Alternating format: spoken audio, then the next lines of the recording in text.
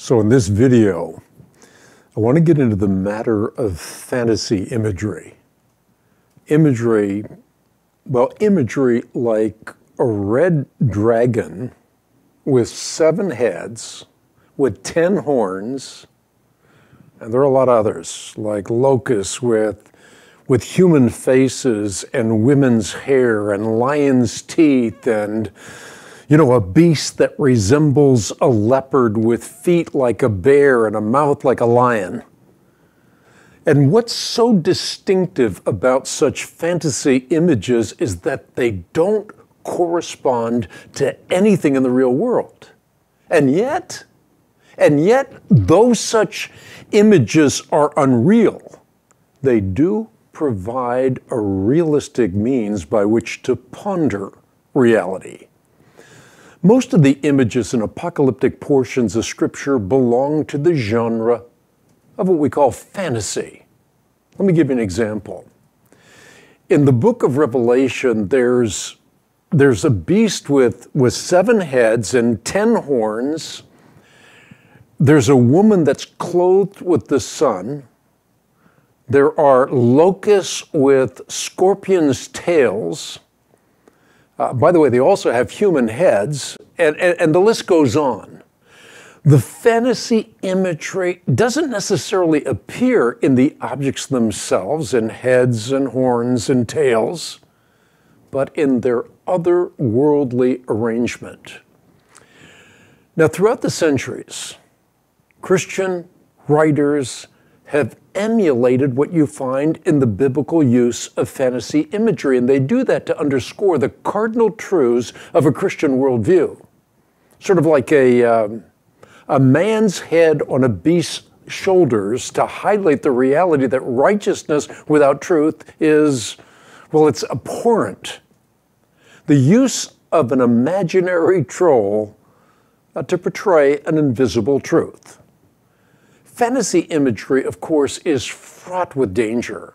And that danger doesn't lie in its use, it lies in its abuse. In Revelation chapter 12, we have St. John describing this enormous red dragon that has 7 heads and 10 horns and 7 crowns on his head.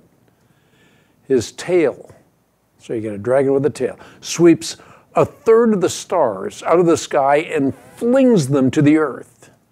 Now, think about it. Interpreting such imagery in a literalistic fashion misses the point of the passage. Not only would one single star, let alone 1/3 of the stars, obliterate Earth, but dragons are the stuff of mythology. They're not the stuff of theology.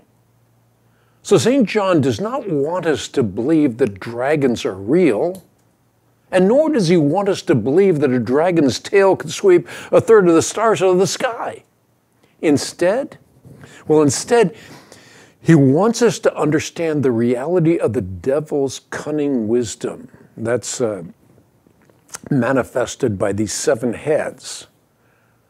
Great power, which is manifested by the 10 horns. Authority to influence others, the 7 crowns or the 7 diadems. And by the way, a chapter later, John describes another beast he sees coming out of the sea that has 10 horns and 7 heads and 10 crowns on his horns, and on each head a blasphemous name. The beast, if you've read the book of Revelation, resembles a leopard. He has feet like those of a bear and a mouth like that of a lion. And the dragon gives the beast his power and his throne and great authority. And one of the heads of the beast seems to have been fatally wounded. But the fatal wound had been healed, and the whole world is astonished and follows this beast. Well, again, the danger lies in missing the point of such fantasy imagery. To read the Bible for all its substantial worth, it's crucial to read it as literature. And by the way, paying close attention to the things that I've been talking about in the last few videos. In other words, paying close attention to form and figurative language and fantasy imagery.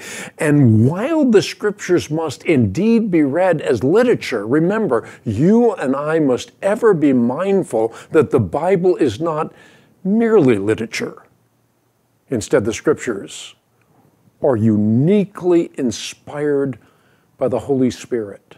As St. Peter put it, no prophecy of Scripture came about by the prophet's own interpretation, but he says prophecy never had its origin in the will of men, but men spoke from God as they were carried along by the Holy Spirit. So in the next video, I want to contrast the faithful illumination of Scripture with the fertile imaginations of modern-day prophecy pundits. And I'm going to talk about how virtually all the novel end-time theories you hear promoted on Christian television and radio and read in magazines and books begin with a 19th century disillusioned priest, a priest named John Nelson Darby.